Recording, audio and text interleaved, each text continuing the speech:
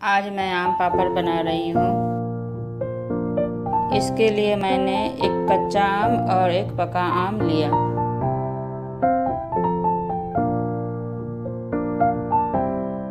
अब 1 कप पानी में आम को डाल देंगे और इसे अच्छी तरह पका लेंगे।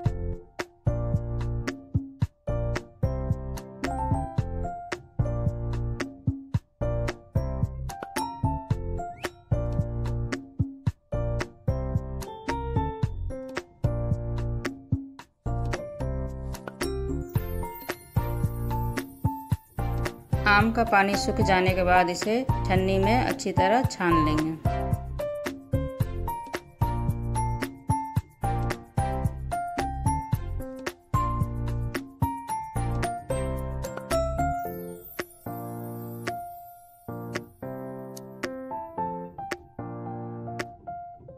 अब इस आम को फिर से पैन में डालकर 1 कप चीनी डालकर इसे अच्छी तरह पानी सूखने तक पका लेंगे।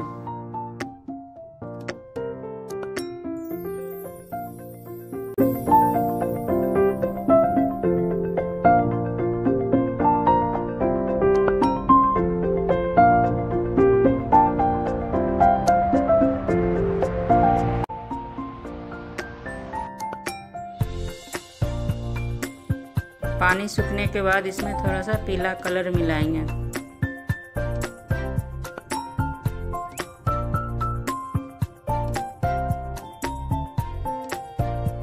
एक प्लेट में तेल लगा लेंगे और यह पेस्ट को अच्छी तरह प्लेट में फैला देंगे।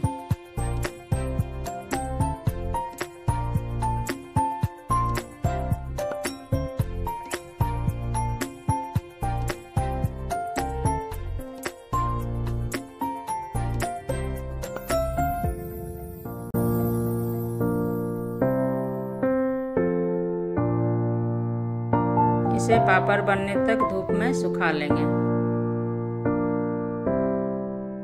यह हमारा आम का पापड़ तैयार है। इसी तरह आप नमकीन पापड़ भी बना सकते हैं।